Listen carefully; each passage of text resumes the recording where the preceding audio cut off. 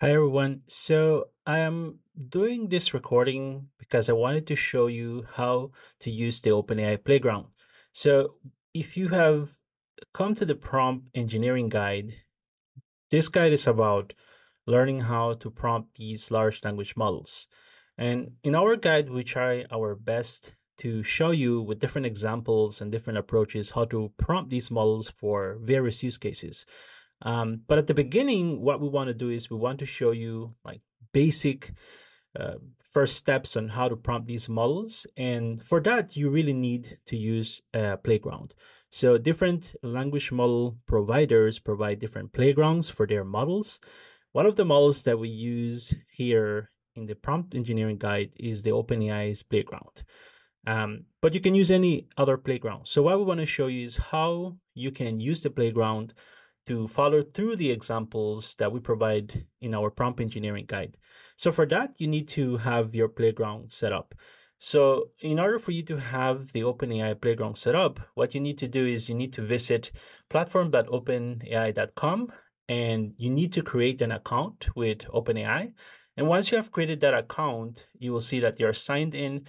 When you go to the platform.openai.com, what you see here is documentation by default.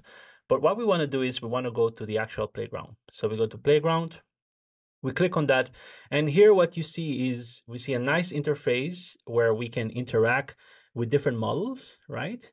And if we go back to our guide, you will see that the standard or the default model that we are experimenting on is GPT 3.5 Turbo. You can experiment with newer models. So there are different variants of GPT 3.5 Turbo, and there's even GPT-4 as well, which is the newer model. But so far, by default, we're using this, right? For all of our examples, unless we explicitly say that we're using a different model.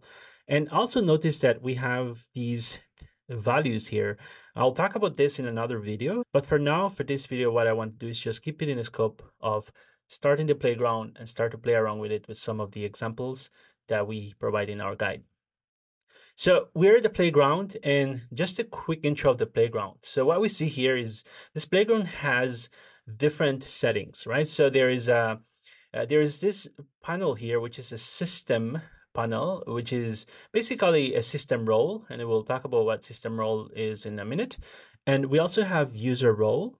And in addition to that, we have also assistant role. So we have three different types of roles that allow us to interact with these language models in different ways. So also note that I am using here the chat interface, right? So there are different playgrounds here. There's the assistance, there's compare, there's completions as well, which I think will get deprecated at some point. But for now, we're using the chat playground. Okay, and it looks something like this. So just to take an example here of a very simple example of how you would how you would use the playground to test out the different prompts that we are providing in our guide. I'll show you very quickly here. So if you go to the left hand side here of the guide, we have different under introduction, we have basics of prompting. So if you go to basics of prompting, right, we see there's a basic prompt. So what I'll do is I'll just kind of copy it, use this copy button here. I'll copy that and then I'll bring it over to the system prompt, right? And then, sorry, the system role, and then I'll just prompt them all this way. So once I have it like this, then I won't change anything. Everything is, again, temperature is default 1, top P default 1. We will talk about that later on in another video. But for now, what we're going to do is just, we want to test this out, right? And I can see that it's already producing or generating text, right? So this is a generative AI model. It's a text model that generates text based on the prompt. And it's basically continuing the text, the sky is. Now, there are different ways how you can prompt these models because we have different roles, right? We have system role, user role, and assistant role. We can leverage the models in different ways. So what I'll show you here is another way how you can go about interacting these chat models. So I'll remove my prompt from system role, and then I'll bring it over, add a user role, then I'll paste my prompt here, and then I'll submit it, right? And you can see that it gave me also a continuation of my prompt, the sky is. And this continuation is a lot shorter, and that's something to note here, right? When we use this prompt, while we can do it, right, with the user role and leave the system role empty, right, we can do that. You will see that the outputs are very different. So you can see that here we use the user role, right? The sky is, and the assistant responded with clear and blue with fluffy white clouds scattered across it. It's very different from what the other example that I showed you that uses the system role is producing, right? It's a different output.